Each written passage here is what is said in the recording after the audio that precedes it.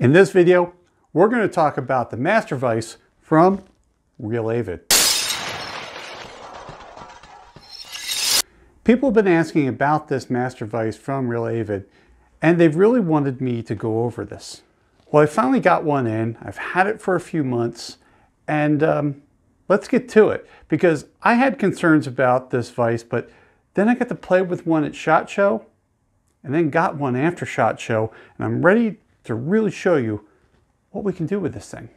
Now, my first concern with the Real Avid Vise is that it's got a ball and socket. And I wondered about torquing on this because, well, let's face it, a ball is not a very stable joint, right? You can't just really clamp down hard on this. So what they did here is they came up with this torque pin. So this torque pin goes in there and it locks the vise into certain positions. That way you can apply a lot of torque with it, and you don't have to worry about friction on this ball to keep it going. Now, as you can see, I have the vise here and it can lock into this position, and then it'll rotate 90 degrees.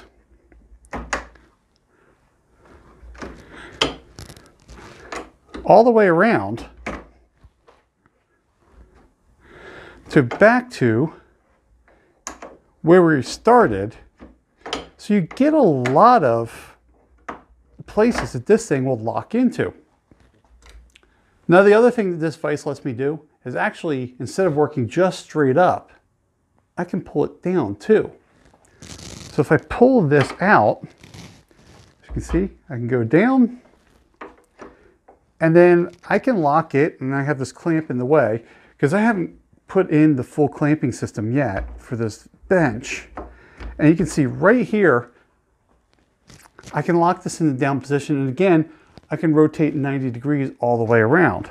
So as you can see,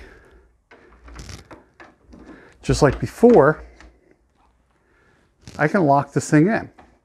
Now, locking this thing in with this pin does take a little bit of fudging, and as you can see here, I'll jiggle it just a little bit to get it into the position I want it. Now, that's all fine and good, but what happens if I want, I don't know, my gun locked into a position like this? This is where the friction comes in. So I can rotate around here and loosen or tighten this ball up. And where I get it to the point that I want it, I can lock it down and pull on it. Now, I'm 250 pounds, and look at me pulling on this thing. I mean, that's without the torque pin, and I'm putting my weight on it. So that's really impressed me with this vise. I didn't think that this joint would lock down that tight. Now, I'm not sure I would want to torque a barrel this way, but if I'm working on a gun, I know that this thing is going to stay in the position that I put it. Now, let me rotate this back up here. Now you can see it's a little wobbly, but again, we just clamp down on that ball and it takes that wobble right out of this vise. Now, as you can see, we got cutouts right here. And that's where, if you have one of these AR-15 Smart Fits. Now, these things are really cool. I did play with this thing. And what happens is, as you can see, just slide right in, clamp that in, and you're ready to work with an AR-15. Now, you don't need to have one of their blocks to work on an AR-15. If you have a block already, you can use it. I've used another one before I even got this, and I didn't have any problems. Now, I'm going to open this back up, and one thing you have down here is there's a pad right here. And this pad clamps onto the rails, and that keeps your gun floating above the screws, so that way you don't mark up the bottom of the gun if you have the thing clamped in here. One of the coolest things is these gun fit jaws. Now, one side is foam and the other side is hard plastic. And I've done some gun work using the foam, and it clamps right around a gun, no problem. Now, with these, you can see you have barrel cutouts already. So if you're working with like a pistol barrel, you can clamp the pistol barrel right in here. And one thing I like about it is this top rail right here is that you can clamp around a pick rail. So let me show you this in action. I'm going to pull these pins out. I'm going to put this in just like this. You take these pins.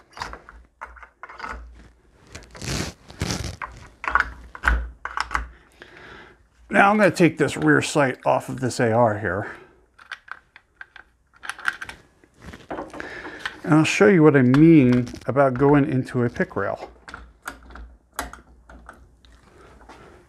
Right, just like that. My AR is mounted upside down and it's not really going anywhere. I mean, yeah, I'm putting a lot of torque on this thing,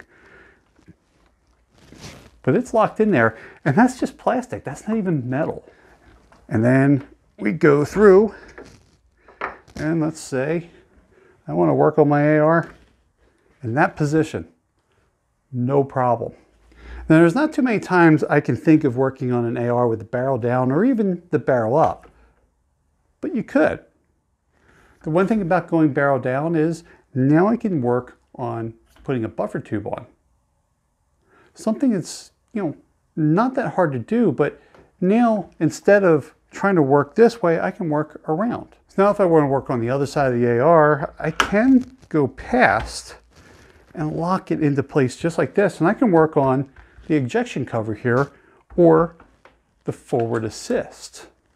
Now, if you're working with the ball here and you're not doing it in a position where you're using the torque pin, they have a storage place for it right here. If it's in here, it does not lock it in place. It's just out of the way. So that way you don't lose that pin. Now let me show you these soft jaws in use. So if I take these gun fit jaws off, rotate them around,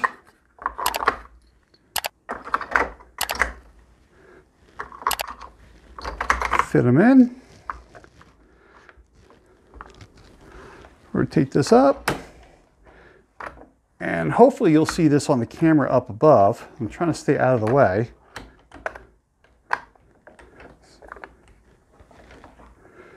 So let's just say I want to work on it in this position. That foam just wraps right around that grip. Make sure this is locked in place, and there you go. I mean, yes, it's not a perfect fit, but it's fine for doing some cleaning or some light maintenance on this pistol. Now, what about putting a sight on? Let me show you something, because, working with sights, you got to level everything. The really cool thing about this thing is that you can adjust that head 6 degrees either way. So now with that there, let's close up the gun vise. Now if I put a level on here, I can sit there and monkey around with this, right? Or what if I just lock this thing in place?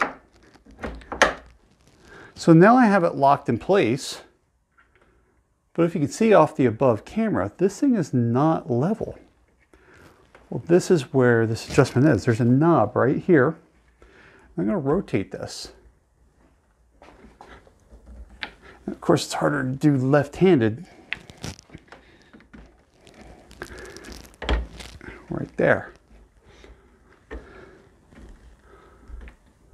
There you go. The bubble's now level. So that's really cool that you can adjust back and forth. So that way you can get ready to do a scope.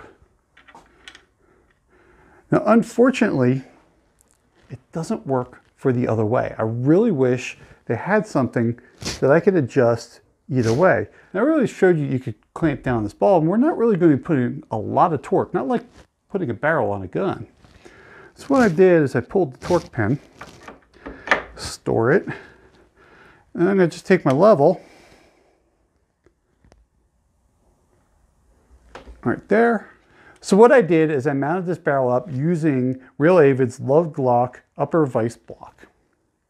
Now what's really cool about this thing is that it doesn't rely on friction. I mean, sure, there's friction because you clamp this into the vise, but it uses the pins from the vise jaws, so you get a mechanical lock in there as well. I mean, how many times have I had to really clamp down on a vise for the upper receiver block just so I could do, you know, the barrel change? This thing works no problem with that. Now I use their crowfoot.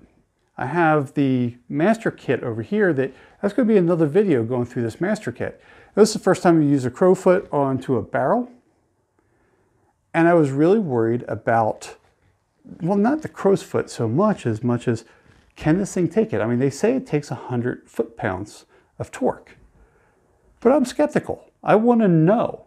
So that's why I took my AR here and I pulled it off, right? I mean, I untorqued it and you can see right there, there's the barrel coming out. This thing took all the torque that I put it under.